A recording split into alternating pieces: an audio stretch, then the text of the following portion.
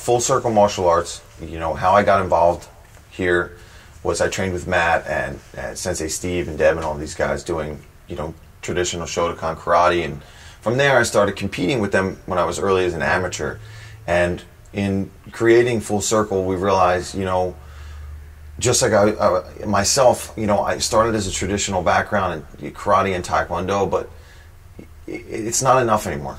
You've got to be complete. So they brought me in and we talked and we realized, you know, let me start teaching, you know, some kickboxing and martial arts classes and conditioning, which is really important if you ever want to be any kind of athlete.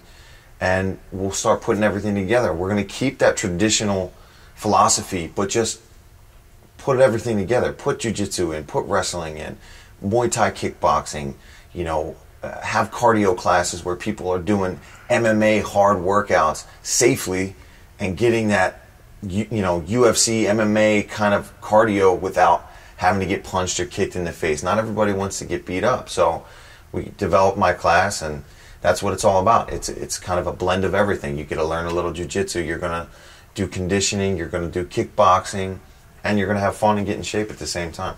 The reason you should choose Full Circle Martial Arts and myself as an instructor is because we are martial artists here.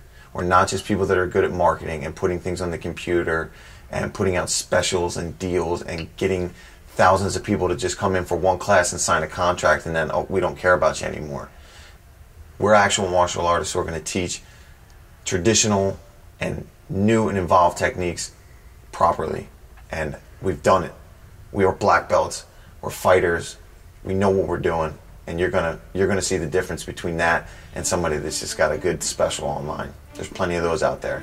If you want to learn real martial arts from martial artists, you're going to choose a school.